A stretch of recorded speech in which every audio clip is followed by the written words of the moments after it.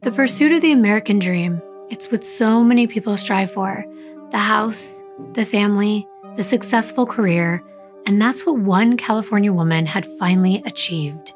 She had it all and worked so hard to get it, but all of that changed in an instant when she was completely caught off guard with only seconds to live.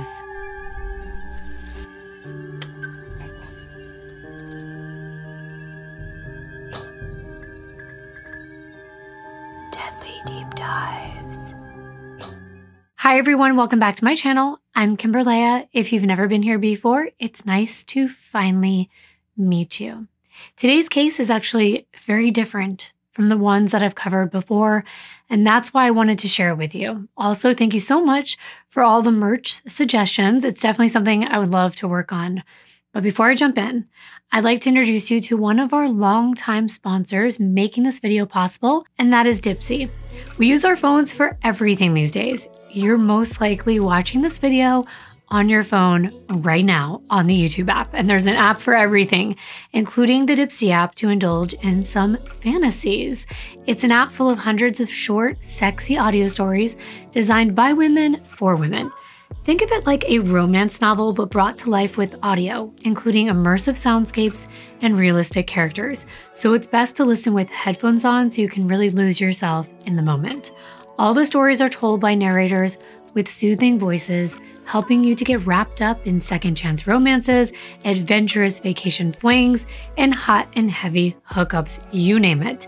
And if you love falling asleep to a good story, Dipsea has soothing sleep stories. Those are the ones that I really like, especially with all the sounds that just soothe you to sleep. Or you can explore a wellness session and even sexy written stories that you can read. For listeners and viewers of this show, Dipsea's offering an extended 30-day free trial when you go to dipseastories.com/Kimbyrleigha. That's 30 days of full access for free when you go to dipseastories.com/Kimbyrleigha. Thanks so much to Dipsea for making this video possible. Now let's get into the story for today. For generations, people from across the world have come to the United States seeking a fresh new start, whether they're in search of fame and fortune, or fleeing economic hardship, or simply wanting to make a better life for themselves and their families. Moving halfway across the world is a life-changing experience, but for those seeking new opportunities, they're willing to do everything they can to realize their dreams. People who have often arrived with nothing have managed to build a life and a legacy for which their families are forever grateful. But sometimes, the happy and fulfilling life that someone has created in their adopted country is ripped away so brutally that it's difficult to comprehend how this could happen. Today's case does take place in California, but in order to understand everything, I've got to take you out of the United States altogether and introduce you to a woman named Illdiko Krajnyak. She was born on June 8, 1969, in the city of Miskolc, which is in the northeastern part of Hungary, in Central Europe. Miskolc is the country's fourth largest city and 115 miles from the capital of Budapest. I've never heard the name Illdiko before this, so I wanted to know what it meant, where it's from, and it is a Hungarian feminine name of Germanic origin. It's a version of Ilda or Hilda, and it means battle or warrior. Illdiko grew up with her parents Laszlo and Juliana, and her brother, also named Laszlo after their father. Unfortunately, there isn't much that we could find out about Illdiko's childhood, but from what I could gather, she was extremely close with her family. But life in Central and nearby Eastern Europe was not easy, especially during the 1970s.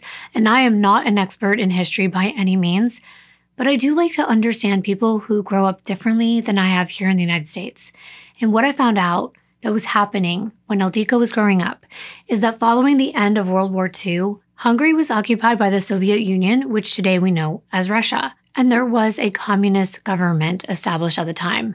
The country suffered economically, resulting in an uprising in 1956 as Hungarian people attempted to take back control of their country. But their efforts were thwarted by the Soviets, who killed 2,500 Hungarians in violent confrontations. They arrested and imprisoned 26,000 more and executed at least 350 citizens. The extreme political unrest and instability were the catalyst for over 200,000 Hungarians fleeing the country. But for those left behind, especially people of Illdiko's parents' generation, life under an oppressive communist regime was very difficult. And by the time Illdiko was born, economic and cultural policy reform was just starting to improve. And so was the quality of life. People began demonstrating against the government, and living standards were getting better. However, high rates of alcoholism and self-inflicted deaths were still affecting many people as they struggled to live within this kind of climate. I cannot imagine, but I do try to understand as much as I can. And it wasn't until the fall of the Berlin Wall in 1989 that communism also began to fall throughout much of Eastern Europe, including Hungary. The country's border with the West was finally reopened, and democracy was restored. Around this time, Illdiko graduated from high school, and then she obtained her Hungarian esthetician's license the same exact year, and she started working for herself. She was following in her mother's footsteps, who it appears previously worked in the beauty industry as well. When Illdiko had just turned 20, she was already well on her way to forging a successful career path for herself and becoming well-versed in everything involving running your own business. She also knew the importance of the ongoing industry training, and she obtained a medical aesthetics certification as well as a bachelor's degree. The fall of communism across much of Central and Eastern Europe represented a huge shift in the nature of opportunities that were available to young Hungarians like Illdiko. Until now, the possibility of exploring anything outside her home country was just a dream. But now, it seemed like it could become a reality. Illdiko had valuable trade skills, and she was a very determined young woman. She knew she could work anywhere and become successful. And she knew that she wanted to explore life outside of her home country. So in 1992, the 23-year-old took a leap of faith. She not only wanted to go beyond Hungary, but outside of Europe. And with one suitcase and just $50 in her possession, Illdiko decided to fly to the United States, arriving right here in sunny California. And I can't imagine how much of a culture shock that must have been. Not to forget to mention adjusting to the weather and the lifestyle that until now, Illdiko had only seen on TV shows or movies or read about in books. It must have been incredibly exciting, but also a quite daunting experience for Illdiko to leave her tight-knit community and her family that she'd known all of her life for an entirely new country and a different language. The first thing she needed to do was begin working. So after arriving in the United States, Illdiko took care of the necessary steps to live and work in California. And ultimately, she became the lead esthetician at the spa at the luxurious Newport Coast Marriott Hotel after obtaining her California cosmetology license. She knew that she only had herself to rely on, and she worked very hard to establish herself as a sought-out professional through her clientele and by making social connections. Creating a new social circle was actually pretty easy for someone like Illdiko. Her friendly, charismatic personality and caring nature just seemed to pull people into her orbit. It was no doubt that these qualities also attracted her future husband, a man named Ranilo Vestil, who was only a couple years older than Illdiko. They just adored one another. Everyone that knew the couple could see the warmth and the love between them. And they also thought they made a pretty cute-looking couple as well, and they got along so nicely together. Around 1996 is when Illdiko and Ranilo tied the knot. By this time, Illdiko had also convinced her cousin Eva Boni to come join her in the United States. And when Eva immigrated and settled in California, the pair continued building their close, caring relationship. Illdiko called her cousin every single day to check in on her, and always wanted to take Eva to explore new places and do things together. But by this time, 27-year-old Illdiko had sadly lost her father just 2 years earlier. Her brother Laszlo and her mom Juliana remained behind in Hungary. Her brother had his own life and his own family, but Illdiko's mother was now all alone, and that did not sit right with her. She wanted to show her mom how great life could be with her in the United States. The pair were so close. So Illdiko helped Juliana immigrate from Hungary to the US, and she was committed to looking after her the best that she could. This way, Juliana could also see Illdiko's future children grow up and enjoy the same warm and loving dynamic with her daughter and son-in-law that Illdiko remembered so well from her own childhood. It gave the mother and daughter great comfort to know that if anything were to happen to Juliana, Illdiko and Ranilo were right there and could take care of everything. It's much harder being so far away. Juliana did have some health issues, so it gave everyone a greater peace of mind, knowing Illdiko could quickly arrange to take her mom to appointments and checkups. In 1998, Illdiko and Ranila welcomed their son Keanu into the world. Illdiko was instantly more in love than she could have ever imagined. She absolutely adored her son, and there was nothing she wouldn't do for him. Everything was coming together for Illdiko and her little family in her adopted country. She was determined to work even harder so she could get her son to go to a private school, which she eventually did. While Illdiko's family was her number one priority, professionally, she was also thriving.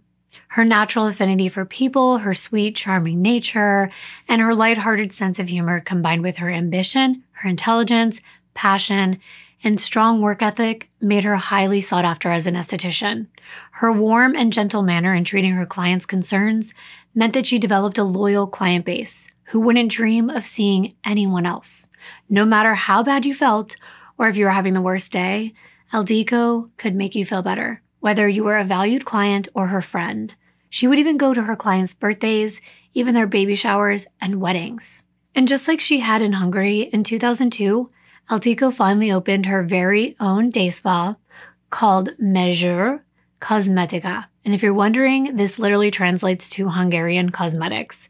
They provided all kinds of aesthetic services from facials, lash extensions, massages, waxing, and so much more.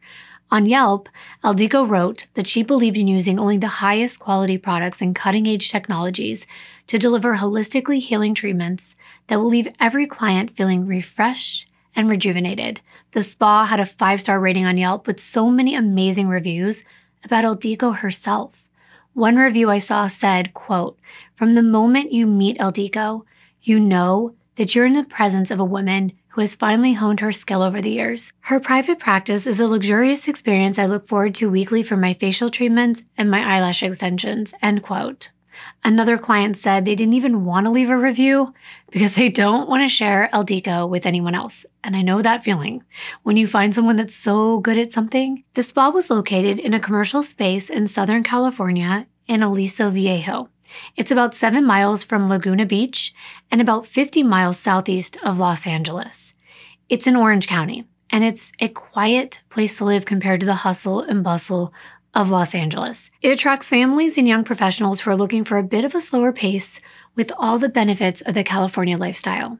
And if you love your reality TV, Aliso Viejo is about 10 miles west of where many of the cast members of The Real Housewives of Orange County live. It's also just 6 miles from where Illdiko and her family would move in 2005, in the Wagon Wheel neighborhood in the community of Tropico Canyon. Illdiko, her husband, her mother, and her son lived in a 2,000 square foot, 2-story, 4-bedroom home. It's in a very nice area. Illdiko was truly living the American dream. Of course, performing treatments and providing exceptional customer service weren't Illdiko's only responsibilities as an esthetician.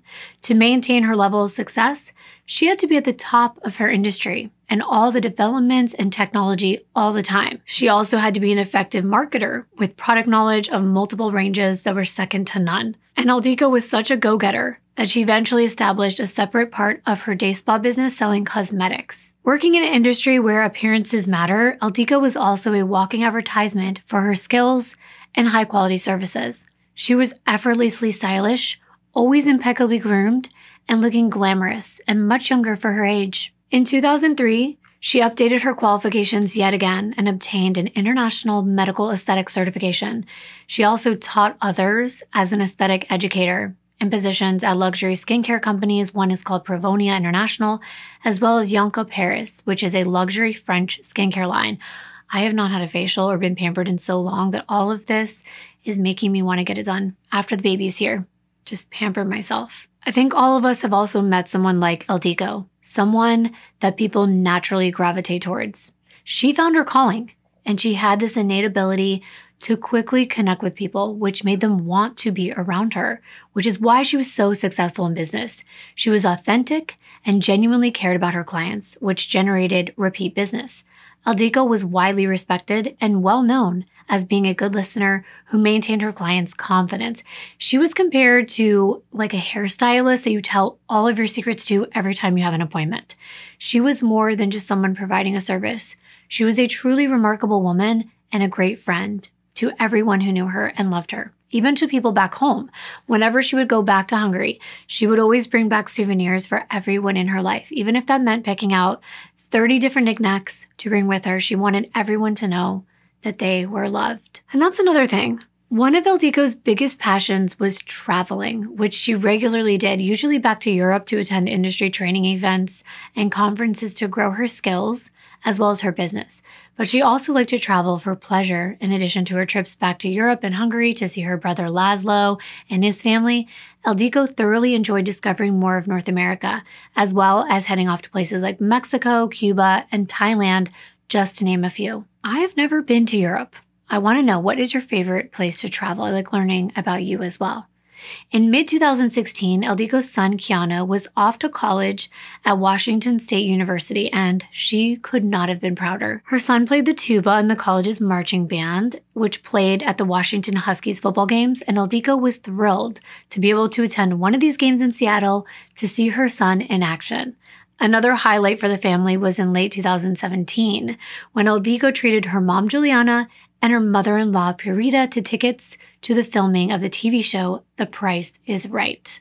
I found a lot of pictures on Facebook of them enjoying their time, and it looks like so much fun.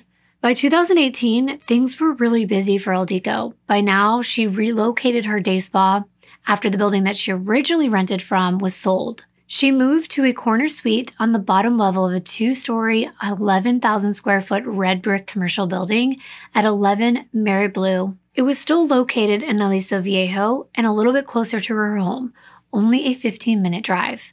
The complex housed multiple businesses, including a chiropractor, a massage therapist business, and mostly medical offices. Palm trees and manicured lawns lined the side of the building where the day spa was situated, and clients enjoyed a sunny view outside the tinted windows. In March of 2018, Illdiko was off to Portugal for some R&R, and then in April, her brother Laszlo arrived in the United States for a vacation and to spend some quality time with his sister and her family. They were enjoying the sights and spectacular weather, and he was helping out with some business advice. As well as spending time in California, Illdiko and Laszlo actually went to Seattle to visit Keanu, and then they partied in Las Vegas together. The siblings had a fantastic time and treasured the memories that they made, indulging in everything from lavish meals and even getting mani-pedis together. But soon it was time for Laszlo to return home, and Illdiko was still caring for her mom, Juliana, who by now sadly was suffering from dementia. Luckily, Ranilo did such a great job caring for his mother-in-law. He was always there to step in and help out when Illdiko was working or getting some much-needed time away. On May 5th, Illdiko headed back to Hungary, but this time she was visiting on business. She was excited to be bringing new high-tech facial treatments back to her day spa in California, which she knew would give her clients amazing results. When she arrived back to the US about a week later, she couldn't wait to get back to work and see not only her family, but her clients, because she really missed them. It was nice to get away, but she loved running her business. But everything changed. On May 15th, 2018, just after 1 p.m., a 911 call came in about an apparent fire and possible explosion at a commercial building where Illdiko's spa was located. Emergency personnel rushed to the scene. The building was smoldering and gray smoke was rising from inside what was left of a portion of the corner area facing the roadway in Mary Blue. When firefighters arrived, their immediate priority was evacuating not just the commercial building that was smoking, but the surrounding buildings as well, including a childcare center located just across the street. More than 100 scared and confused toddlers were holding hands as childcare staff and firefighters guided them to the designated safe area while authorities moved in.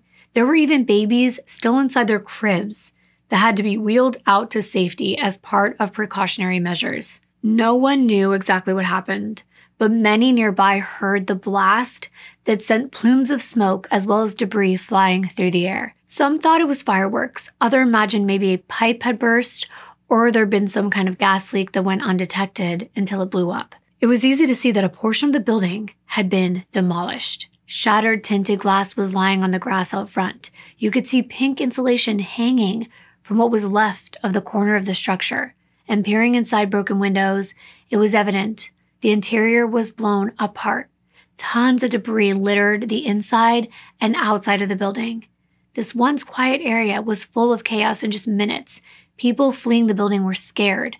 They didn't know what was happening or if they should expect yet another blast. Andrew Dijak, who owned a massage business inside the building, ran out, and he saw windows and doors completely shattered. Glass was everywhere, and a small fire was burning. Piercing car alarms from surrounding vehicles were immediately set off in a high-pitched chorus as acrid smoke filled the air and debris was scattered throughout the adjacent parking lot. The force of the blast shook the neighborhood as terrified residents and workers wondered if an earthquake had just struck. People working in the surrounding buildings were coming out to see what happened, and many of them grabbed their cell phones and took videos and pictures before emergency vehicles had even arrived on scene. Once firefighters were able to clear the area, many other units came out: police, a bomb squad, ambulances, trying to understand what happened here.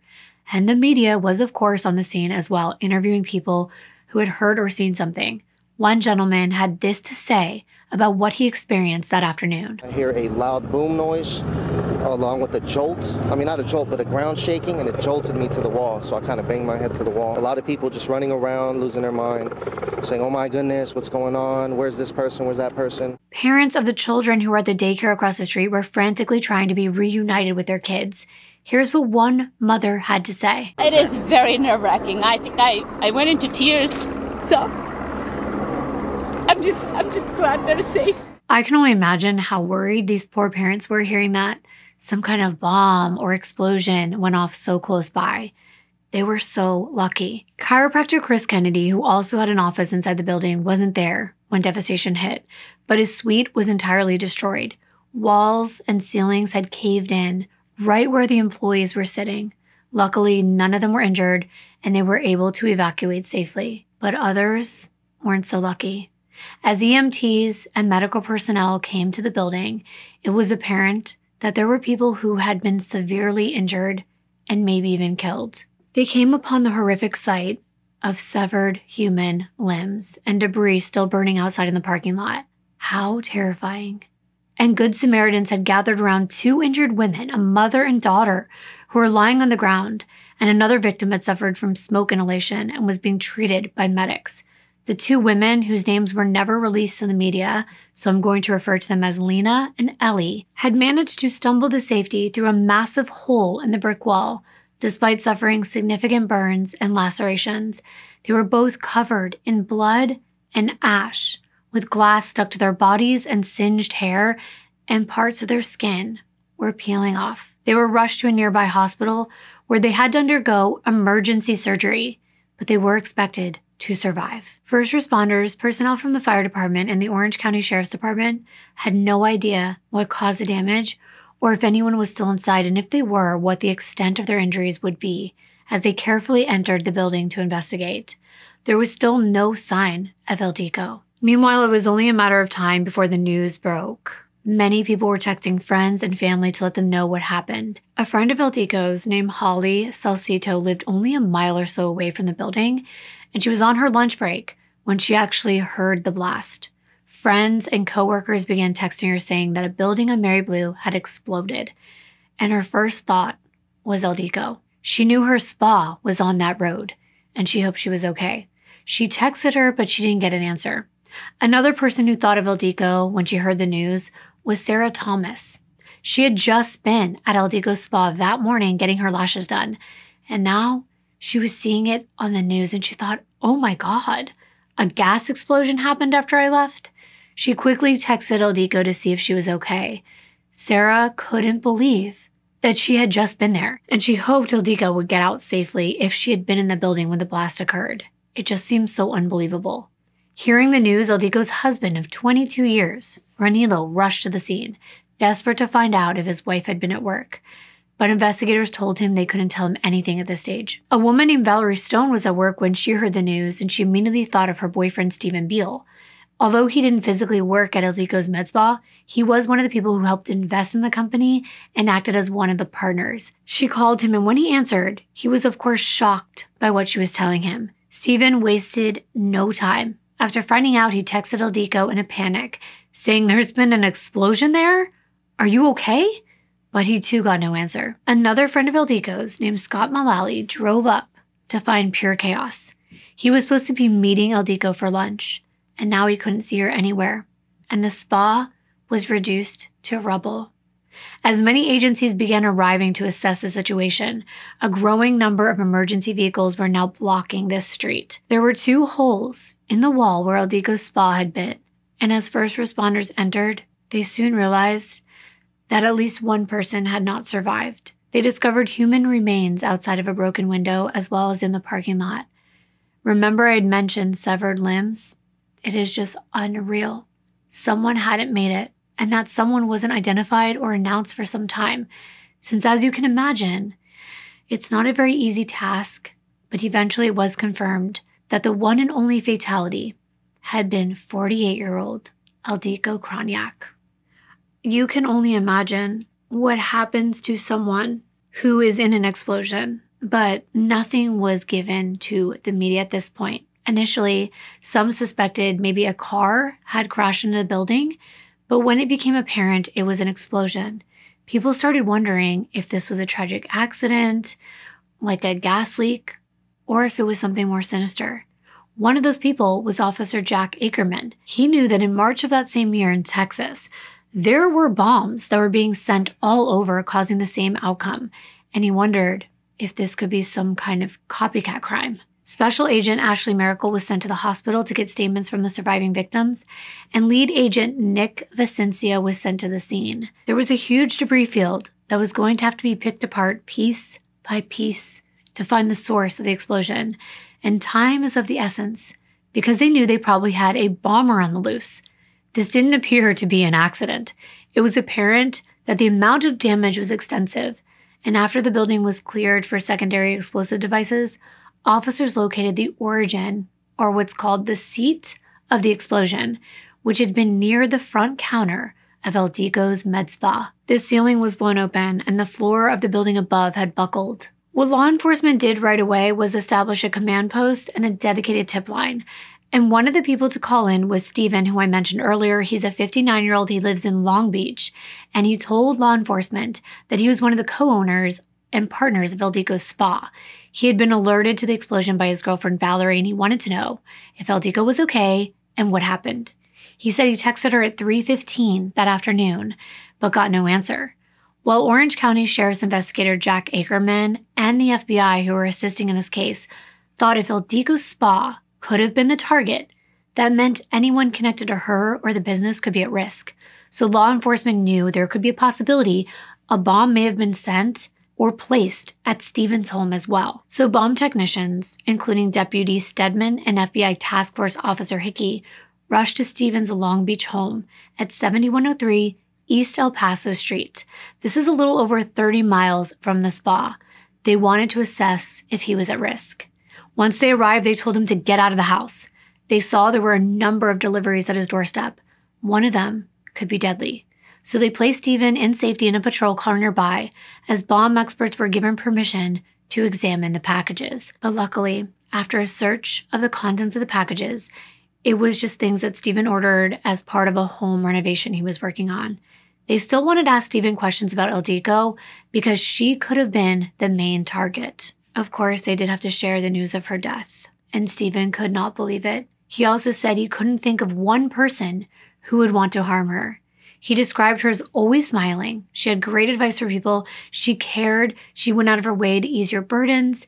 And many more of Illdiko's close friends and family would get the news of her death and also have investigators knocking on their doors for information. Under Sheriff Don Barnes from the Orange County Sheriff's Office held a press conference the following day on May 16th with an update. It was still a fluid investigation, but listen to everything that had already been done and how many different agencies were working on this case. When we arrived, we found one victim deceased at the scene, and we found 2 additional victims injured during that explosion. The injured victims are recovering at a hospital. They're currently undergoing surgery and are expected to survive.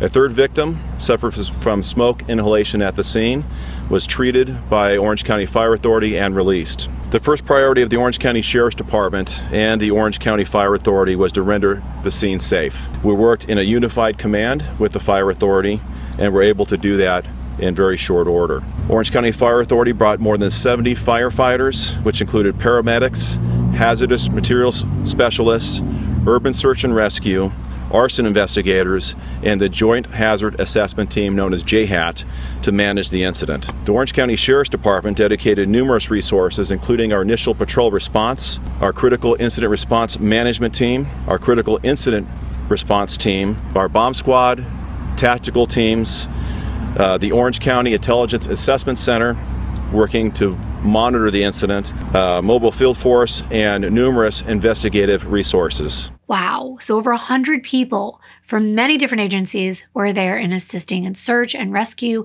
and of course investigating what caused this to occur. Here the sheriff explained what they did when they got on the scene. We immediately began to evacuate the surrounding businesses, including a preschool with more than 100 children. We'd also like to thank those from the adjacent businesses and the preschool for their cooperation, the ability to evacuate promptly, and their subsequent reunification efforts that took place. The Orange County Bomb Squad and Orange County Fire Authority Hazardous Materials Team worked jointly to ensure there were no items that would cause a secondary explosion. The Hazardous Materials Team from the Orange County Fire Authority remains on scene to assist as part of this investigation. So at that time, they eliminated there being another threat in that area. And the deputy went on to explain what an extensive investigation this was and how fast things can change. We also called in our federal law enforcement partners from the Federal Bureau of Investigation, Alcohol, Tobacco, and Firearms, and other federal agencies to assist in the investigation. I'd like to remind you that while we're still in the preliminary stages of the investigation, as you can imagine, this is a fluid situation. I will share with you that what we believe to be true at this time, but as we've seen throughout the course of investigations like this, information changes rapidly.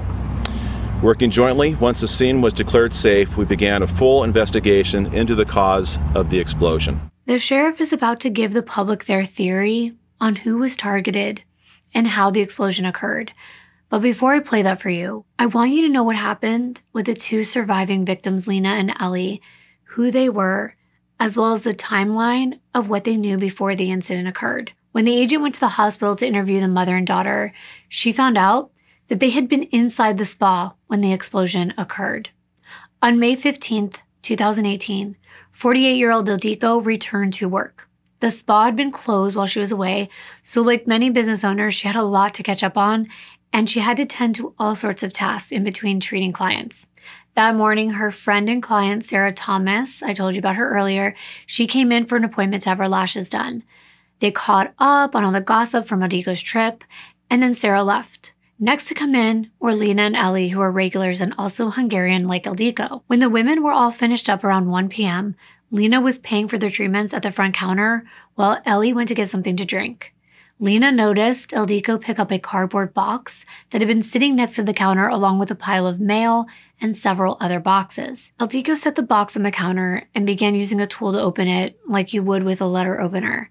And suddenly, the next thing Lena recalls was a bright light, and then the spa exploded. Windows and doors were blown out throughout the bottom level of the building, and then there was just chaos. The spa was immediately plunged into darkness as the sound of smashing glass and plumes of smoke and dust were everywhere. Neither woman recalled anyone else being in the spa that morning besides Illdiko. Now, there were other practitioners that worked there, but since Illdiko had just returned from her trip, it appeared as though she was just getting back in on that Tuesday. Lena had a very clear recollection of the appearance of the box that she recalled Illdiko opening just before the explosion. She said it was a rectangular box, like a shoebox, but not very wide. She also remembered an incredibly bright, hot flash of light when Illdiko opened the package. And then a loud boom and a massive wave of heat and pressure, which she said blew her backwards onto the floor, causing flames and black smoke. Ellie actually had to dig her mother out of the rubble and pull her to safety. And sadly, one of Lena's eyes could not be saved due to a shrapnel injury. The women were grateful to be alive. Now, Ellie did not see Illdiko open the package, but she felt and she heard the explosion and was knocked to the ground. Ellie described seeing everything on fire. Following the explosion, the mother and daughter managed to find each other in the smoke and the dust and darkness, and they exited the building and waited for help to arrive. But Lena did not see what happened to Illdiko. As the minutes and then hours passed, it was looking more and more like the 48-year-old mom, wife, and business owner was the target. She had been killed less than a month before her 49th birthday. But investigators held back on publicly releasing this information at this stage. But those close to Illdiko had a feeling. Her friend Holly noticed that all of her texts were green instead of blue. That was one of the first signs that Illdiko had not made it. The explosion occurred at approximately 1:05 p.m. And here are some still frames from the chiropractic center surveillance video at 1:42 p.m. as first responders arrive inside. And you can see them enter the door. There is the caved-in ceiling, blown out walls, and debris. Now let's listen to what else the Undersheriff Barnes told the public the following day. We believe that a business on the first floor of 11 Marablu, our female victim was killed by an explosion that occurred within that office. The business operates as a day spa. Evidence collected and what we believe are involved in the explosion are not consistent with items that would be used at a day spa. We do not believe at this time that this was an accident. At this time, we have ruled out the potential for this to be an accident, as I said, due to the condition of the victim. We are still working to officially identify her through the Orange County Coroner's Office. However, based on our investigation, we believe the victim is Illdiko Krajnyak, 40 years old, from Tribuco Canyon. Illdiko is believed to be the owner of the day spa. 3 search warrants were served earlier this morning. At this time, there are no arrests in regards to this investigation.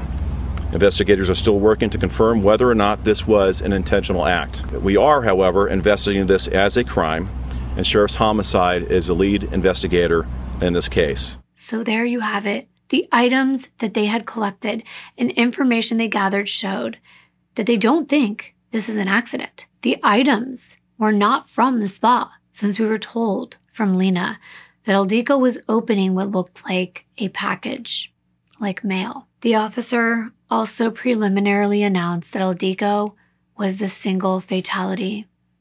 Though the explosion didn't appear to be an accident, any larger threats to the community had been ruled out. The motive wasn't clear, but terrorism had also been eliminated. As they continued to investigate, they realized if a device had exploded, it was going to be challenging to recover every single component of something so destructive, and it was going to take time. The FBI's Joint Terrorism Task Force was immediately called in to assist. Lead Agent Nick Vicencia and Special Agents Ashley Miracle, Chris Denning, Matt Jimenko, and FBI Task Force Officer Rob Warren were assigned to this case. They would be assisting the Orange County Sheriff's Department, which was leading this investigation. As the undersheriff explained to the public, the hazmat team was there. Agents from the Bureau of Alcohol, Tobacco, Firearms, and Explosives were there. Department of Homeland Security. Meanwhile, investigators continued talking to Illdiko's family and friends, and one thing stood out right away, and that was Illdiko's relationship with her husband. They learned that although Illdiko and Ranilo had lived together, they had been going through a separation. Friends and Illdiko's cousin Eva explained that the couple was in love, but as the years wore on, they grew apart. Ranilo was great, and Illdiko loved him and cared about him, and he cared deeply about Illdiko and Ildiko's mother, Juliana. He took really good care of her. But over time, they realized they were looking for different things in life. So for the last couple years at least, Illdiko had been dating other men, and Ranilo was aware of this. And they did have some kind of arrangement between the two of them.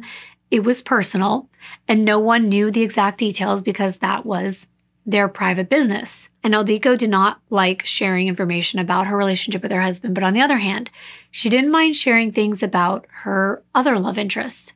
Holly said that she knew that Illdiko had at least 5 or 6 other men over the last few years. That was important.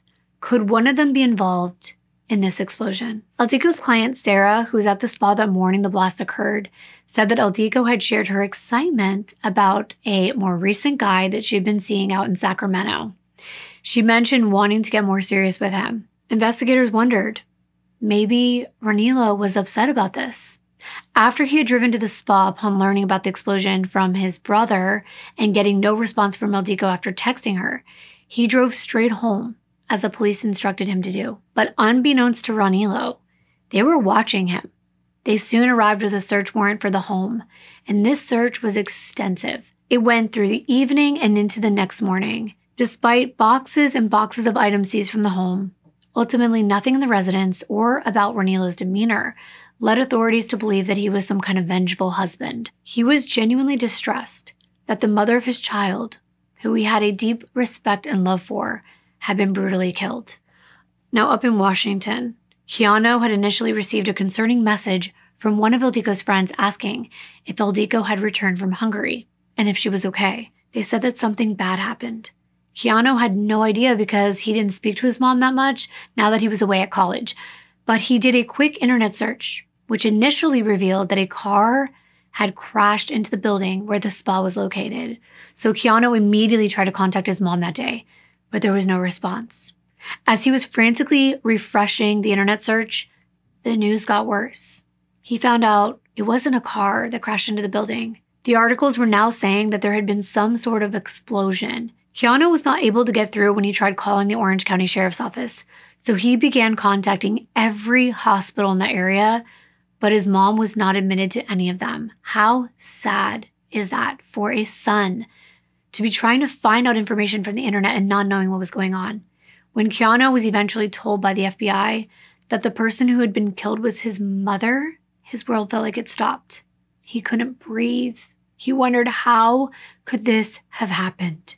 He couldn't even reach his father or his grandma because the FBI had seized every device in their home. And to make things worse, TV news trucks lined the street outside the family home, continuing to capture every detail of the search, of the family, and they weren't allowing Ranilo and Juliana to grieve in peace. They were violating their privacy at such a traumatic time. Thankfully, Illdiko's son Keanu, who had been in the middle of studying for his finals at college, quickly made it home to be with his grieving family. Just days after his mother was killed, he bravely faced the media, and here's what he had to say. There's just so many things that we don't know yet, and there's so many unknown things, and there's it's just also sudden that a lot of this is still very raw. Wow, he did not get to say goodbye. He was out of the state and now left with this reality back home. I cannot imagine how difficult this would have been for someone who was only 20 years old, who just had their life turned upside down. With his father by his side, Keanu fought back tears as he told the reporters, quote, "I just really want to express the amount of gratitude that I have for the overwhelming support that everyone has been giving my family. Obviously, this is a really hard thing for everyone to process. There's still a lot of unknown things.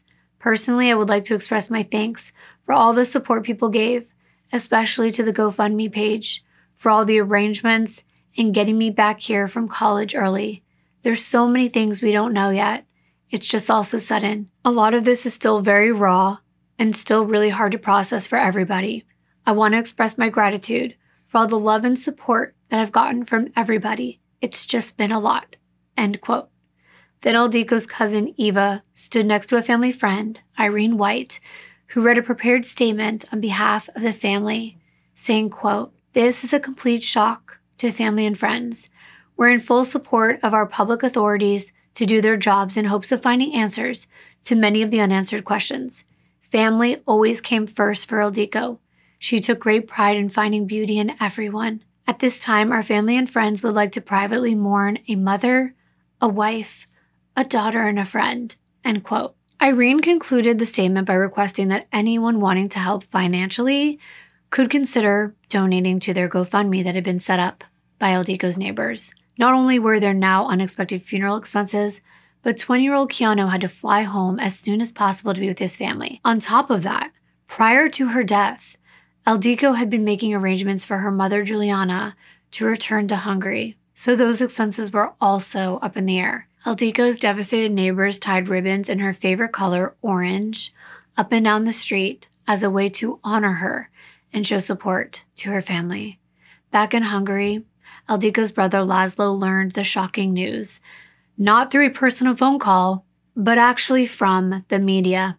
And he could not believe what he was seeing and hearing. How could his beloved sister be dead? It really seemed like a bad dream, and I can't imagine, again, finding this out from the internet.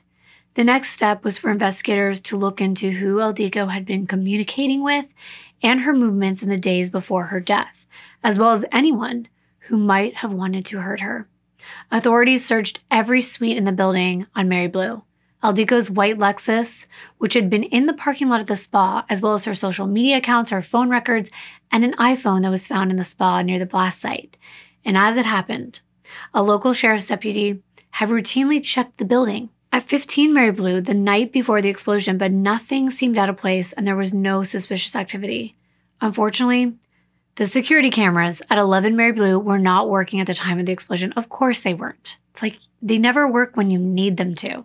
However, there did seem to be some outside cameras in the parking lot and the surrounding area that were being combed through. Since authorities knew that Illdiko had flown back into LAX following her most recent trip, law enforcement pulled security video from the airport. They wanted to see if Illdiko had arrived back in LA with anyone else. Interestingly, they saw her on surveillance talking and laughing at the baggage claim with a man. It wasn't her husband, of course, but that was to be expected. But it didn't appear to be as though this man had traveled with Illdiko because he didn't have a suitcase. So they wondered, who was he? Also, they pulled surveillance from a layover that Illdiko had at the San Francisco airport several hours before she boarded her flight to LAX. And there was another man in that footage. And it appeared that that man may have made his way home from there. The man at LAX met her at the baggage claim. This guy seemed to have possibly been traveling with her. Or maybe he lived in that area. All investigators had at this point were these two men, two potential faces with no names. So investigators went back to interviewing friends of Illdiko. They were also looking at anyone connected to the spa and canvassing Illdiko's neighborhood, as well as Stevens, who was her co-owner out in Long Beach. That's when they get some interesting information. One of Stevens' neighbors was asked if he'd heard or seen anything suspicious in regard to Steven. And that's when the neighbor was like, oh, the guy who builds rockets? What did he mean, build rockets? What kind of rockets? Well, the neighbor said they were tall rockets that Steven used to set off in the desert. Well, what do rockets need to get set off? They need a detonator. So that piqued the investigators' interest. Steven was forthcoming. He wanted to help however he could to find out what happened. So he agreed to let Officers Stedman and Hickey get a search warrant for his property, where they end up finding several items of interest in Steven's garage. These included 7-foot-tall rockets, rocket-making equipment, 2 containers of a precursor chemical called potassium perchlorate, 2 other containers of something called red gum, which is used as fuel and binder in fireworks, and at least 3 containers of black powder. It turned out that Steven was a rocket hobbyist. He'd been making rockets for years. It was something everyone who was close to him knew about. Well, Steven was interviewed about these rockets by Sheriff's Investigator Pelayo. He gave Pelayo a brief rundown of how he knew Illdiko and how he became involved in the spa. When asked how the two of them got into business together, considering Steven was clearly not an esthetician or stylist, Steven admitted that him and Illdiko had been acquainted a few years ago in 2016, and they started as friends, but they did have a period where they were together romantically. They dated for about a year, and Steven was happy to help Illdiko start the spa. Steven signed the lease on Illdiko's new space at 11 Mary Blue because she had apparently filed for bankruptcy in 2014, so her credit wasn't so good. Steven explained that his romance with Illdiko had fizzled out, and he started dating Valerie in April of 2018. But he and Illdiko remained very good friends and were still happily running the business together. But he wasn't actively involved. However, he explained it was pretty normal for him to stop by the day spa in his capacity as Illdiko's business manager. He would come in, see how things were going, check for mail, things like that. Steven voluntarily went down to the Orange County Sheriff's Department to speak with Investigator Ackerman. The bombing had really rattled him, and he wanted to talk to law enforcement to see if they knew whether this was an accident or not. and why the business or Illdiko had been targeted. As Stephen talked further, he was a valuable source of information. Given his professional and even romantic link to Illdiko, he knew a lot about what was going on in the business and with her life. Apart from perhaps one person that he knew from Illdiko's past, who we are going to get to, he couldn't think of anyone who would want to harm her. Given the nature of Stephen and Illdiko's association, the fact that he made rockets, he knew the FBI and the ATF would need to formally search his home and his vehicle in order to eliminate him as a person of interest. So that's why he agreed for that to take place. During his interview, Stephen talked about a range of things. He knew Illdiko was separated from her husband. He knew that she was seeing other men, including one out in Sacramento, and recall that was also mentioned by Sarah. Stephen explained that he and Illdiko had taken a trip to Portugal just prior to their breakup, and that's when he noticed a change in her behavior. Her phone and passwords that she previously had shared with him had been changed with no explanation. Stephen always assumed that while he knew that Illdiko was seeing other men in the past, he thought he was the only man she was currently dating. As far as he was concerned, they were exclusive, and he certainly wasn't dating anyone else. But he could tell things were not the same. And when Stephen did get the confirmation from Illdiko that she wasn't interested in being exclusive, he realized they were looking for different things. After all, Stephen was 10 years older than Illdiko, and he wanted something more for sure. He understood, but of course wasn't thrilled that Illdiko had hidden these details about her other relationships, including this new man in Sacramento. He found this to be deceptive, and he felt betrayed. Things ended, and Stephen moved on to dating Valerie, and things were going well for both of them, according to him and Valerie herself. The last time he'd been at the spa was a couple times when Illdiko was away to pick up a check to give to the building manager, but he hadn't noticed anything suspicious. And financially, things were working well. Stephen paid the spa's $1,500 monthly rent and half of its operating costs. If Illdiko was having a hard time one month with the business, Stephen would lend her money, and she would always pay it back later. Stephen told investigators that he used to work as an executive consultant, but he'd been on disability for some years now due to receiving a diagnosis of something called aphasia. He said the cause was from a dose of lead poisoning. This is a disorder that causes difficulties with speech, language processing, and comprehension, even memory loss, and it can severely limit someone's ability to communicate. So he was laying low and helping where he could at the spa. Stephen also told investigators about his hobbies, including his rocket making. He was also big into acting. He had written a screenplay about a soccer mom moonlighting as an assassin. He even performed a magic trick for the officers that were interviewing him. He even said that what he was going through right now could be another creative project. The craziness of having his business partner potentially targeted by a bomber, that would make some pretty good materials.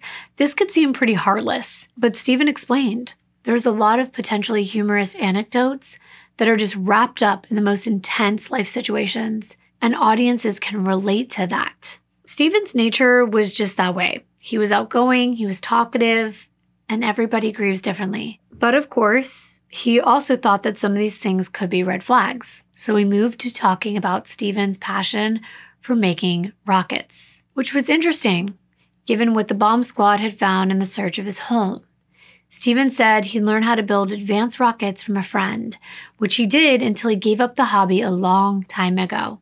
He said he hadn't been setting them off the way he used to for years, probably since about 2004. He wanted to clarify, because of course, rockets have explosive components. Stephen clarified he never made bombs. The closest thing he made to something that could blow up was that he once made a small device for a neighbor to help him get rid of gophers.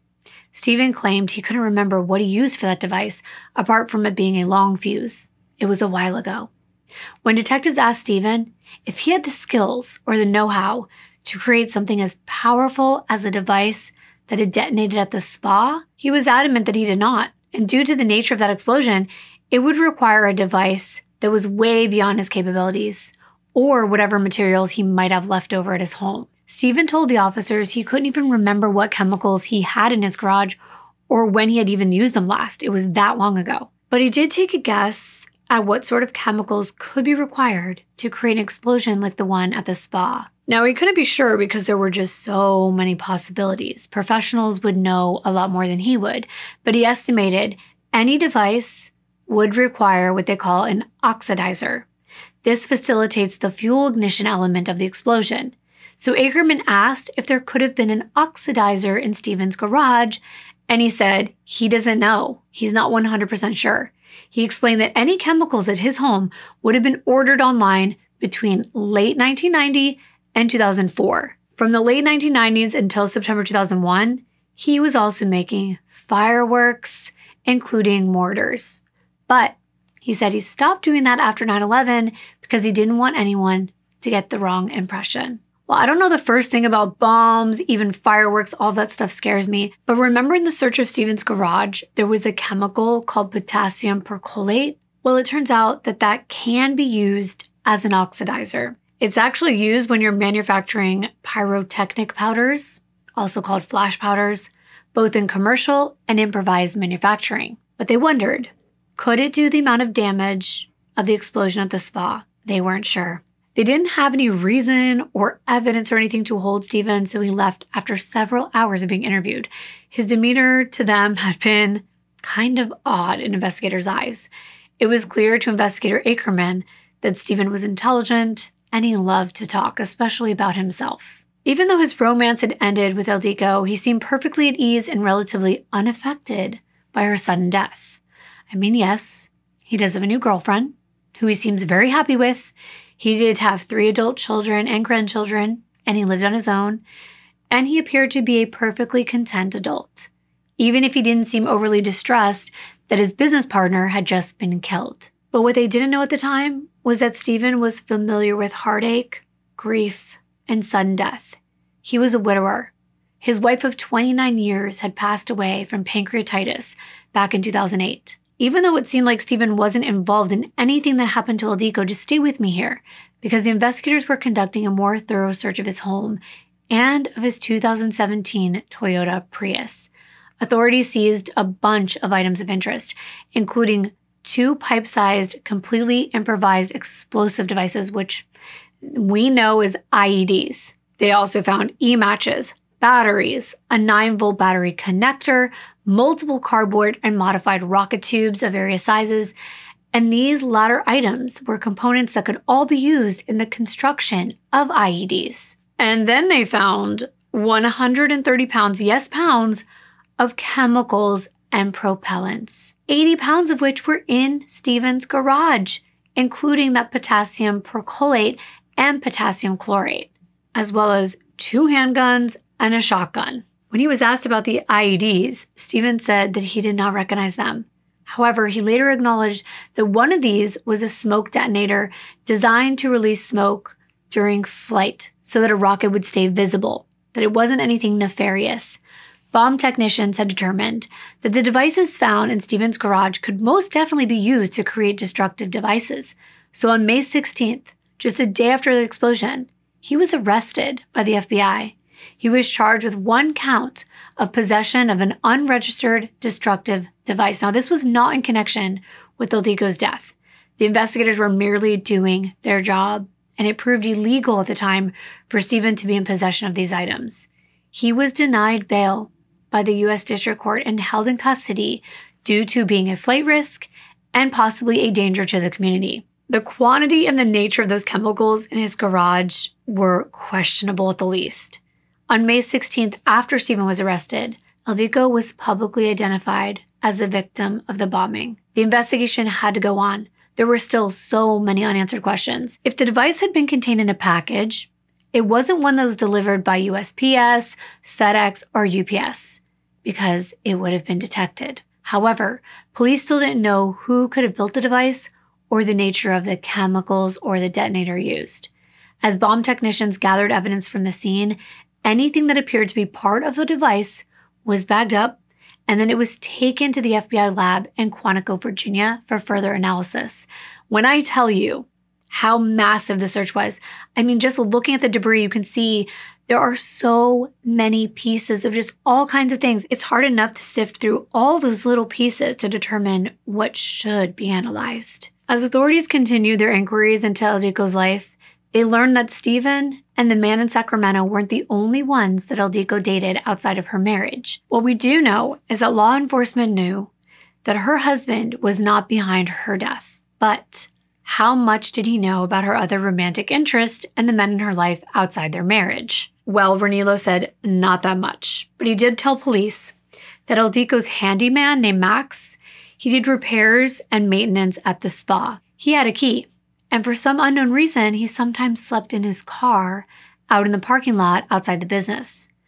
He was looked into, but Max was quickly ruled out as having no involvement, so they had to move on. Now, Sarah had told investigators that prior to her appointment that day at the spa, she saw a man with gray hair, he was quite tall, and he was leaving Illdiko's office when she was coming in. And she wondered if that could be the man from Sacramento that Illdiko kept talking about. She hadn't told Sarah that that was the guy. She didn't even introduce them. She just said they were friends.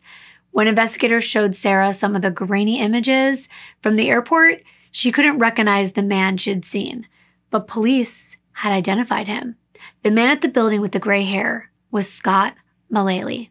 He was the man who had a lunch date with Illdiko on the day of the bombing, and he was the same man who picked her up from LAX when she arrived home from Hungary after San Francisco. They had spent that night together. Interesting. Scott said he did not know Illdiko very long. He just met her a few weeks before that at a casino. In addition to picking her up, he also dropped her off at LAX when she flew to Europe and had driven her to the spa for her first day back at work. He didn't seem to have a motivation to harm Illdiko, but investigators checked him out and executed search warrants anyway. Law enforcement had also tracked down that man they saw in San Francisco airport. His name was Laszlo Rabo, not to be confused with her brother. They both have the same name. He told investigators he had traveled to Hungary with Illdiko, and they had been casually dating in the months leading up to that trip. He lived in Sacramento, and he was able to prove that he was nowhere near the spa on the day of the explosion. They were just ruling these men out one by one. A decision was finally made by Illdiko's family that her funeral would be held back in Hungary, but her many friends, an expansive social network that she had created for herself in California over the years, wanted to pay their respects and say farewell to this incredible woman they had known and loved. So on May 25th, a memorial service was held at the San Francisco Solano Church in Rancho Santa Margarita.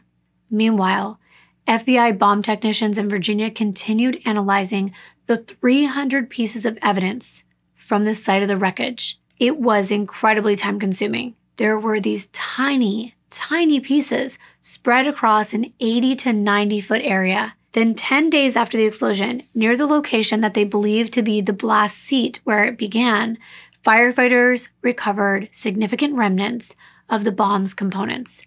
This included the outer covering of a CVS store branded 9-volt battery. It had been completely ripped open. The force of the explosion was so powerful that the inner cells from the battery were lodged in the ceiling. A cell phone was also found, as well as melted material that appeared to be duct tape and loose wires. Like the battery, these items were extremely damaged. As the painstaking work continued, these technicians deduced what type of device had killed Illdiko. It had been concealed inside that cardboard box, and it was something called a flash powder bomb. The mechanism to set the device off was tripped when the box was opened and was powered by that 9-volt battery. It was clear that whoever had built this device was in no way a beginner. Even though the various components were still something that someone could buy over the counter at any retail store, it was constructed by someone with sophisticated knowledge of how these things worked, including the combination of electric fusing systems and chemicals. At the same time, investigators had been analyzing terabytes worth of financial records, security footage, phone records, and data, and online activity by Illdiko. They also spoke to her husband again, and he had some more information about someone who really hated Illdiko. And it wasn't a man. It was a woman. Remember I said that Stephen had also mentioned someone that he knew didn't like Illdiko, and I said we would get to that later? Well, that's now. It turns out that back in 2015, Illdiko had a fling with a man named Gabor Pap, who lived not too far from the day spa, Well, Gabor's wife, Elizabeth, was suspicious of her husband's impromptu outings and followed him one day, and she caught him having sex with Illdiko at the spa. And let's just say things escalated. It wasn't good. Gabor initially told Illdiko he was planning on leaving Elizabeth, but that wasn't exactly the case. So after this big blowout, Gabor stopped seeing Illdiko and stayed with his wife, and things seemed to be resolved until Illdiko reached out to Gabor 2 years after the dust had settled in 2017. Elizabeth actually saw Illdiko driving past their home, and she decided she wouldn't be fooled twice. She contacted both Illdiko and Ranilo in an attempt to get Illdiko to back off. Elizabeth texted Illdiko these explicit photographs, which by all accounts appear to have depicted Elizabeth and Gabor in a sexual manner. It was a way for Elizabeth to gloat to Illdiko about being the winner in this situation. Ranilo, on the other hand, he received messages from Elizabeth demanding that he do something about his wife pursuing her husband. First, Elizabeth said, quote, "She almost destroyed my family. Enough is enough," end quote. But as recently as April 2018, which would have been just a month prior to the explosion, Elizabeth contacted Ranilo again, saying, quote, "Please ask your wife to stop contacting me or my husband. She did it again. Any contact from her is not welcome for us," end quote. When Ranilo suggested Elizabeth take some initiative by maybe blocking Illdiko on social media, Elizabeth was irate. She replied, "Really? You're so blind, and accept what your wife is doing instead of stepping up. Be a man." But we know that there was an arrangement between Illdiko and Ranilo. It wasn't exactly his concern. And Illdiko was apparently unfazed by Elizabeth's hatred. And while Elizabeth seemed to have Illdiko in her crosshairs, Illdiko told her friends she wasn't even concerned about any risk to her safety. But that didn't matter. Investigators still called Gabor and Elizabeth in for interviews. And Elizabeth was open about how much she despised of Illdiko, but the couple happily agreed for authorities to search their entire home and forensically analyze their cell phones. Even though Elizabeth had a motive, there was nothing to suggest that either her or her husband had the means or the capability to construct any kind of bomb, let alone one that would have killed Illdiko. Now, while all of this was going on, there was a surprising development. On May 26th, federal prosecutors just suddenly dropped the charges against Stephen. He was released. Authorities now admitted that upon further examination of the IEDs, it wasn't clear whether they actually met the statutory definition for a destructive device under the federal law. Stephen was free to go, but of course investigators were still watching him like a hawk. But publicly, they were emphasizing they wouldn't be naming any suspects in the spa bombing until they had sufficient evidence to do so. Illdiko's loved ones were heartbroken. Even though the charge hadn't even related in any way to her murder, all they saw was a man who could have been responsible and was getting away with something. And that made him more of a suspect in their eyes, especially Keanu. He'd met Stephen once. It was during a family trip to Mexico the previous August. Well, he thought it was a family trip. It was incredibly upsetting when Keanu found out that instead of having quality time with his mom, his grandmother, and his uncle, he was actually going to be hanging out with his mom's boyfriend. He was really upset that Stephen had been invited. He wasn't a fan. So this made Stephen a potential suspect once again. Investigators knew they would find records of messages and calls between Stephen and Illdiko because they had this ongoing professional relationship, which is why it wasn't a surprise to find anxious text messages from Stephen to Illdiko, concerned that she would leave him. These were from early 2018. But the messages were a bit over the top, to say the least. When Illdiko asked Stephen for a little space, he threatened to take his own life. Yeah.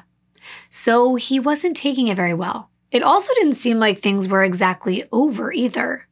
Back in April, on April 22nd, after the breakup, and after Stephen started dating Valerie, he texted Illdiko saying, quote, "Building a relationship with you is the single most important period of my life, Illdiko. You rock my world. You are the woman that I've always dreamed of.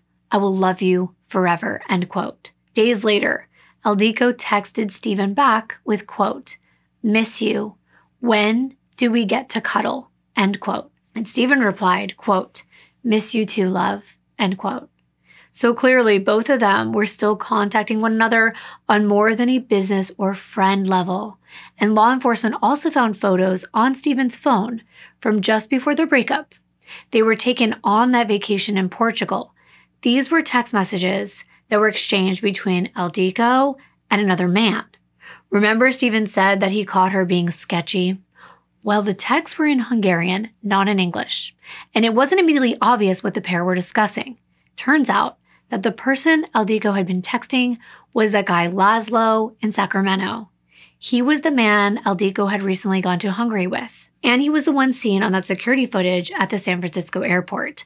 Investigators quickly determined that Stephen had actually taken photos of these text exchanges so that he could have the message translated. Clearly, Stephen wanted to know what Illdiko was discussing with this other man.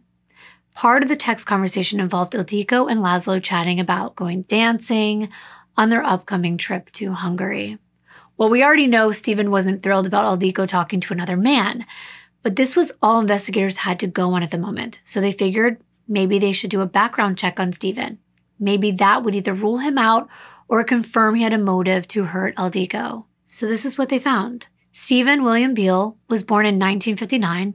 He grew up in Long Beach, California with his family. He went on to obtain a business degree from Pepperdine University in 1978. By the time he met Illdiko, he had been a widower of 8 years, following the sudden and tragic death of his wife of 29 years and the mother of his 3 children, Christine. Remember me mentioning this? Well, I really wanted to know more. What exactly happened? It was pancreatitis, right? Well, not exactly, because wait till you hear this. In February 2008, Stephen and his 48-year-old wife, Christine, had been moving a 49-pound end table down the stairs of their home. Christine was holding the lower end, while Stephen was at the top, and suddenly, somehow, the couple lost their balance. Christine fell, and she was crushed under the weight of the table at the bottom of the staircase. Stephen had also fallen forward and ended up on top of this piece of furniture. So wait, she didn't die from a disease? I'm confused. After this freak accident, Christine didn't die immediately, but she was rushed to the hospital with critical hip and pelvis injuries. Over the next few weeks, she was in and out of the hospital for treatment from complications, and she ended up passing away in the ICU, and Stephen was devastated. However, the hospital staff were concerned. When Stephen decided to become uncooperative, he wasn't willing to provide information about Christine's medical history. He initially hadn't even told police that he was present when she fell. But Christine had told everyone after her fall that it was an accident. It was interesting to note that when Christine died, they found out in a toxicology report that she had a very high and unexplained concentration of lead in her body. Plus, it was revealed that just 6 weeks before this, Stephen had taken out an accidental death policy through his employer. Christine's autopsy report noted that her cause of death was pancreatitis, electrolyte imbalance, and other undetermined factors. Despite the manner of death being recorded by the coroner as undetermined, there was no evidence of foul play and no charges were brought against Stephen in what appeared to be a tragic accident.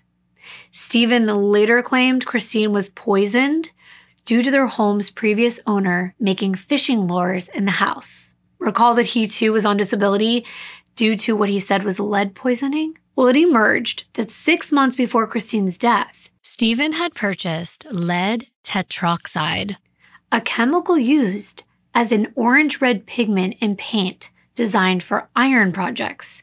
I know this is a lot to take in. Is this a coincidence or something more? Christine's insurance company initially refused a payout in response to Stephen's claim for $21,000. The medical assessor noted that it was unlikely Christine had died solely by accident. Well, that's more than interesting. In 2010, Stephen did ultimately win a $550,000 settlement after suing both his employer and the insurer, and received the money in March of 2011. Now, following Stephen's most recent arrest over the destructive device charge in May of 2018, The Long Beach Police Department decided to look back into Christine's death, but eventually they concluded that they didn't find anything sinister that contributed to her passing. That's a surprise. Investigators knew that Stephen had a professional background in management consulting, but he'd been on disability for the past 10 years. He actually filed for bankruptcy in 2009, but this was discharged in 2015. There's absolutely no shame in being on disability. However, authorities found that it was very odd that Stephen was able to pursue his passion for acting.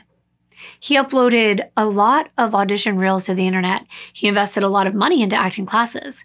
He'd even had some really minor parts in short films and movies. But I guess if you can't work due to medical reasons, it's important to have hobbies to fill your time and to make you feel fulfilled. To me, it pretty much looks like everyone here in LA, I think most of us have pursued acting at one point or another. But these videos were interesting because remember how I said the basis of Stephen's disability claim was his aphasia diagnosis? I told you it can cause severe communication difficulties. If his condition was so bad that he wasn't able to work, it's kind of difficult to see how he could possibly have been physically and cognitively able to pursue acting. Was Stephen fraudulently claiming disability by lying or exaggerating his symptoms? If so, this could be another way for law enforcement to charge him while they were still carrying out their investigation into the explosion.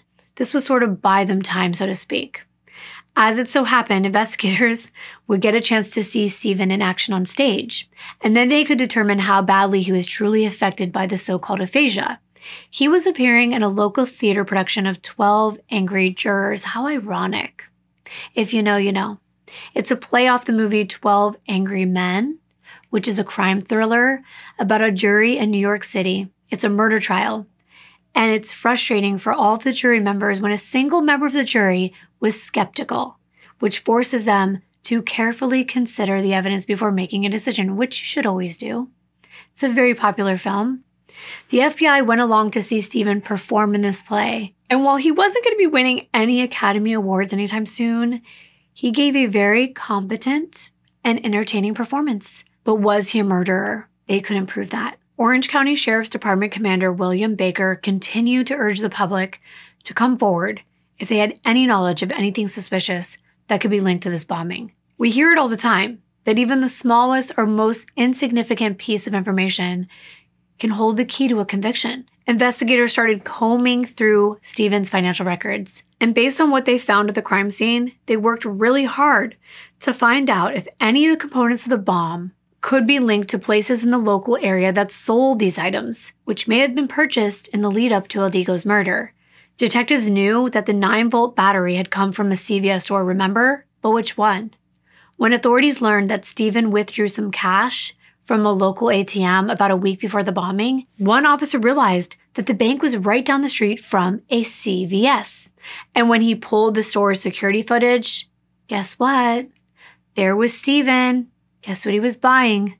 A 9-volt battery with cash on May 8th. That was just days before the bomb went off. Well, they go to a Staples store close by to the spa, and again, he's seen on camera. This time, guess what he's purchasing? A 12x6 cardboard box.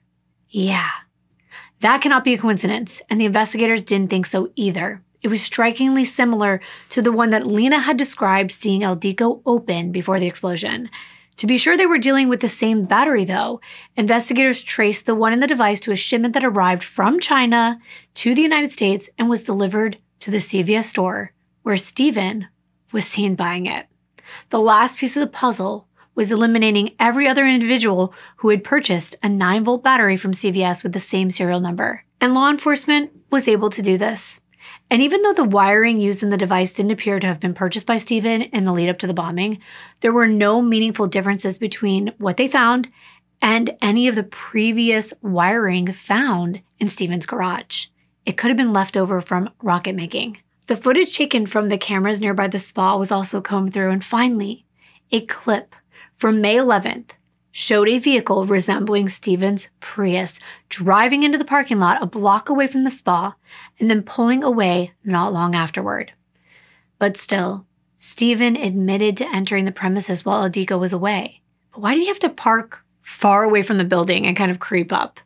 Of course, though, they needed more. So special agents covertly approached Stephen's now fiancée, Valerie.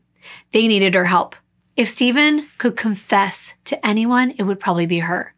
The agents showed her pictures of the aftermath and the images they had of Stephen purchasing the battery and the box. Would she agree to wear a wire and get Stephen to confess on tape? They were hoping so. Now, Valerie at first did not want to even entertain the idea that her fiancé was a murderer, but she knew Illdiko's family needed answers. And if Stephen admitted to killing his ex, then she would have to deal with the fallout. And of course, why would you want to be with him if he does? By this time, law enforcement knew that Stephen wasn't as trusting or as unbothered by Illdiko's social life. And he lied to investigators about that. Illdiko's good friend Holly had told officers that one evening, when she was at dinner with Illdiko, Stephen got it in his head that Illdiko was cheating on him. He started texting Illdiko again and again and calling her, and then he came to the restaurant where they were eating dinner. It was obvious he was jealous, and he was suspicious of what was going on. Other friends of Illdiko did not know Stephen's name, but they recognized him from photographs as someone Illdiko said she was scared of. She confided in her friends that she was scared that he would stalk her and could seriously harm her. Someone who was possessive and controlling. Wow. But even though this behavior is out of line, it didn't make Stephen a murderer, but it definitely contradicted the image he painted of himself that he'd given to investigators. And this is why law enforcement was relying on Valerie. She and Stephen had a weekend getaway planned in Malibu, so the FBI struck a deal with her. They would pick up the tab for their accommodations if Valerie agreed to wear a wire. They also wanted to put a recording device in her car, bug her cell phone, and their room. There were 25 agents listening in the entire weekend. But to her surprise, whenever she brought up the subject of the bombing and Illdiko's death, Stephen didn't react at all. There was no emotional breakdown, no angry outbursts questioning why Valerie was raising such awful questions on their pleasant weekend away. Nothing about Stephen's reaction to Valerie discussing the bombing raised any concern. Unfortunately for Illdiko's family, the answers would come too late for her beloved mother, Juliana. In September of 2018, less than 6 months after losing her daughter, the 77-year-old passed away. And from what we can tell, it appears that a joint funeral was held for her mother and daughter back in Hungary on October 26, with Illdiko's brother expressing his profound thanks and sorrow on a social media account. Despite that stinger operation not going the way the FBI had hoped, they weren't exactly back at square one. There were now too many things that made it impossible for Stephen not to be their guy, especially the way he voluntarily inserted himself into this case just days after the explosion. He did 10 hours of interviews on 3 separate occasions. It was clear to police that he was trying to determine early on what the investigators knew. And he also wanted to show them how smart he was. But if Stephen thought that putting himself in the sights of the authorities would make them cross him off the list, it didn't work. Instead, it firmly planted himself in their minds as someone whose potential level of involvement warranted more attention, not less. The totality of the evidence made the case against Stephen compelling. The whole was greater than the sum of its parts. There he was on camera, buying not only a similar type of box used in the explosion, but the same battery from CVS. He had the know-how and the access to the chemicals required to build the same device. And despite his claims, he hadn't moved on from Illdiko at all.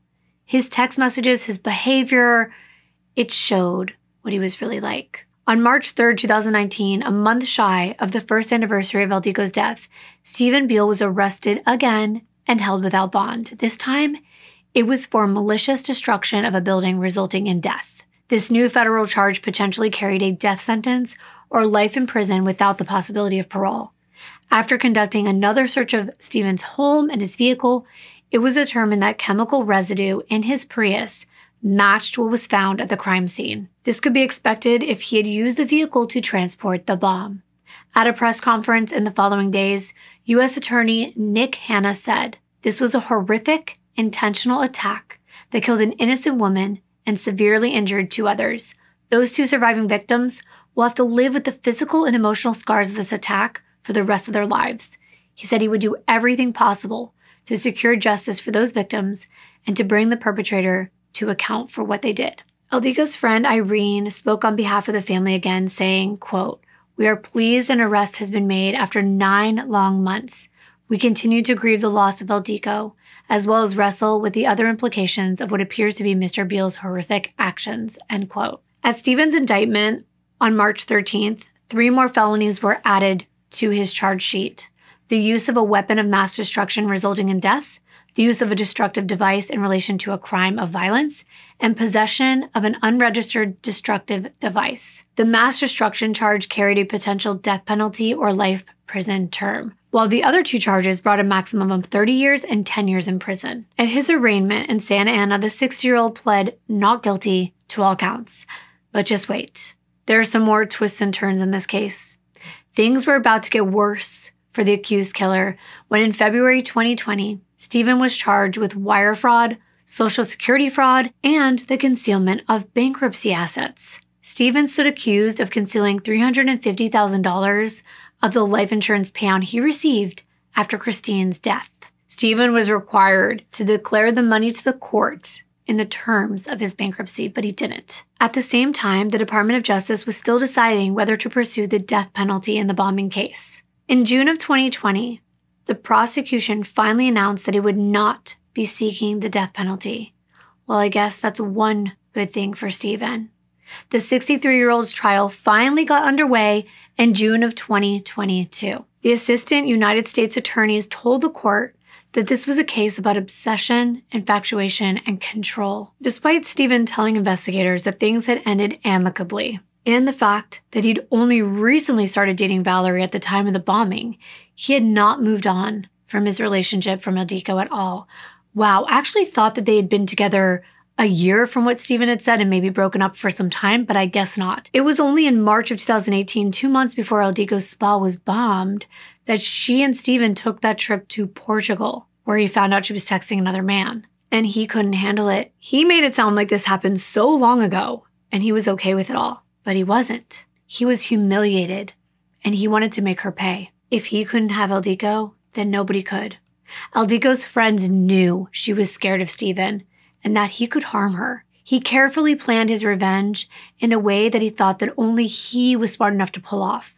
While Illdiko was away in Hungary, Stephen purchased the items he needed for that bomb. He constructed it at his home, and then he drove it to the spa on May 11th, so it was waiting for her when she returned. Wow. And he didn't care who else was hurt, even killed as a result. The jury was also reminded that Illdiko's life wasn't the only one destroyed that day. It was a miracle that Lena and Elliot survived, but they had to live with the aftermath for the rest of their lives. In a letter to the court, one of the women said, quote, "Fear has become my foundation and worry my reality. I am a different, lesser version of who I used to be," end quote. While the mother and daughter may have been on the road to physical recovery, the psychological trauma would stay with them forever. It was a similar story for employees and clients of a mental health clinic, which was situated opposite of the spa. Many clients refused to return for treatment, and staff continued to suffer from PTSD. The jury heard that in Stephen's capacity as business manager, he had access to Illdiko's day spa schedule online, and he would have been able to see when she had clients.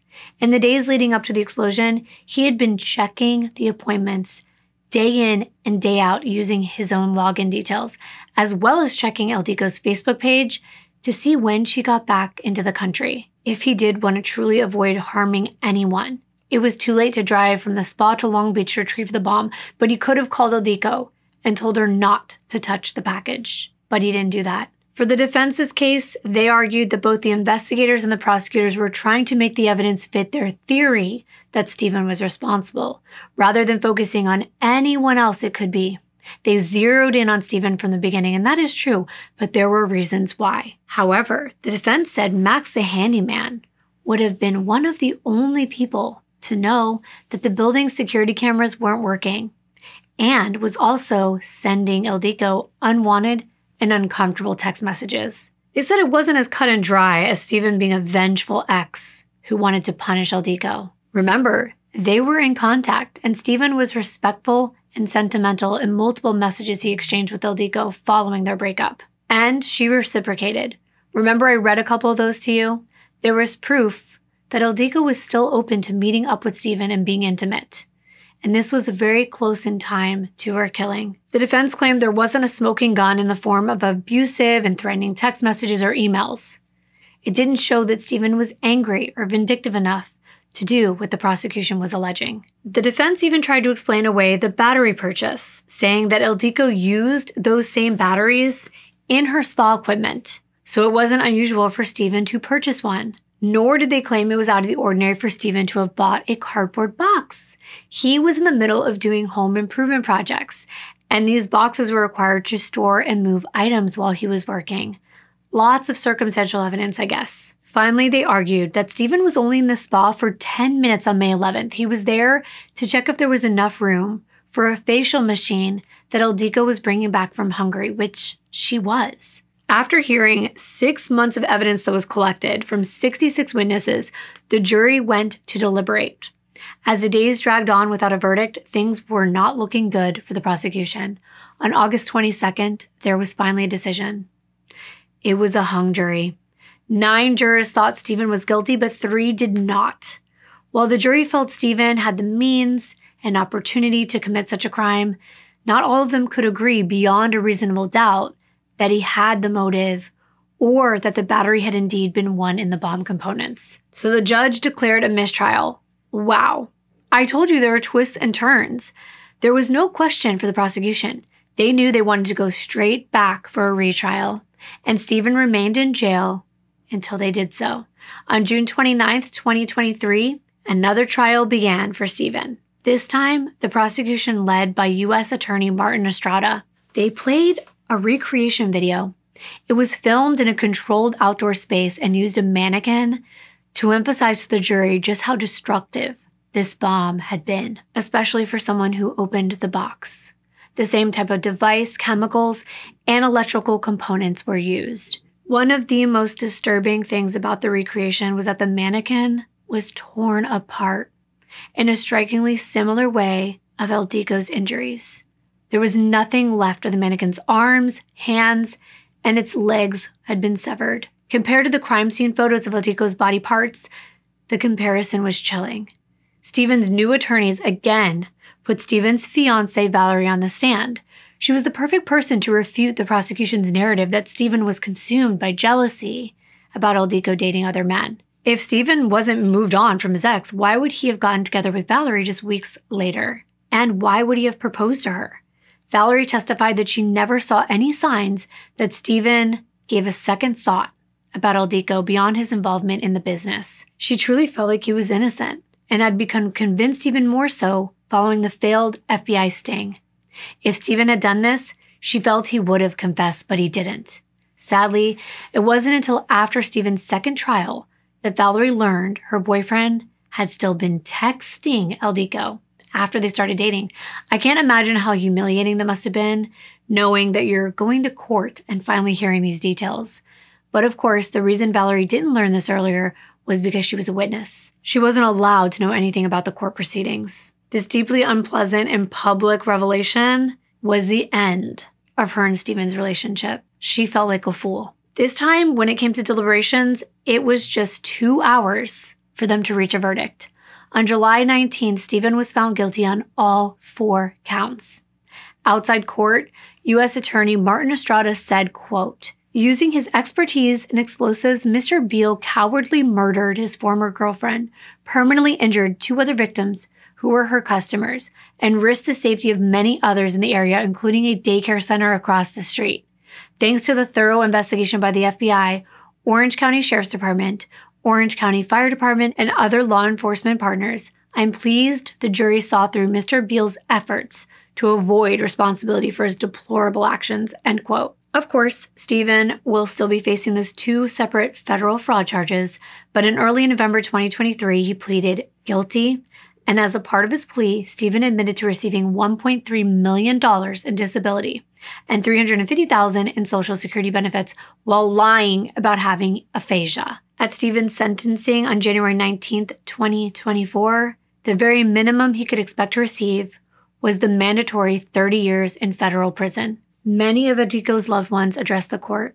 Their pain was still very evident when they gave their victim impact statements. Her cousin Eva addressed Stephen saying, quote, "She was an amazing person who was loved by many. To me, she was a shining star. I looked up to her and loved her so much. I can have peace in knowing that you will finally get what you deserve. You have single-handedly destroyed my family," end quote. When Stephen himself addressed the court, he was not remorseful, and he said, quote, "The only thing I can say is that I always have and always will maintain my innocence. I wish the person who committed this crime was sitting here and not me," end quote. Judge Staton responded to this by noting the cruel and callous nature of Stephen's plan, describing him as likely to remain a danger to the public for the rest of his life. He wanted her dead simply because she didn't want to continue their romantic relationship. The defendant apparently decided revenge is a dish best served cold. The cold, calculating nature of the crime is chilling. Stephen was sentenced to 2 counts of life imprisonment, a consecutive 30-year prison sentence for the 3rd count, and a 10-year concurrent sentence on the 4th count. Illdiko's family was overjoyed at the decision. Outside court, her cousin Eva said, quote, "After 5 years of waiting and wondering, our family and friends have peace in knowing that Mr. Beale will spend his remaining days in prison. She will live forever in our hearts and never be forgotten," end quote. Today, 64-year-old Stephen resides at the Metropolitan Detention Center in Los Angeles. Federal prosecutors maintain that the circumstances surrounding the death of his late wife, Christine, are suspicious. I'm not done yet. There are just a few more things I wanted to mention in the aftermath, but what do you think? What do you think about Christine? What do you think about whether Stephen did this or not? Just this year, in late January 2024, Stephen appealed both his conviction and sentence with the U.S. Court of Appeals. At the time that I'm making this video, the appeal has not been heard, nor has Stephen been sentenced for his fraud convictions. If his appeal is denied, Stephen will die in prison, as parole does not apply for his federal sentence. A restitution hearing is scheduled for April 12th for Judge Staton to determine how much restitution Stephen will be ordered to pay to Lena and Ellie. That's because of the ongoing pain and suffering they continue to live with every day as a result of his actions. We hope for the sake of Illdiko's loved ones that things are resolved swiftly and they can focus on remembering what a warm, loving, and vivacious person she was. Someone who was living her life to the fullest and worked hard to make a success for herself. She set an incredible example to everyone around her. Her son Keanu continues to grieve the loss of his mother, but he honors her zest for life by focusing on positivity and recalling his mother's uplifting energy, which she encapsulated so well by once writing on the back of a treasured photograph, quote, "Life isn't always this happy, but you have to keep living on. I'm going to try," end quote. I really look forward to reading all your comments on this case. Illdiko was a very special person. She made so many people happy, and it's such a devastating loss to everyone who loved her. I think the jury got it right. They know more than we ever will about everything at trial. Thank you so much for listening to Illdiko's story. I will see you in my next video. Bye.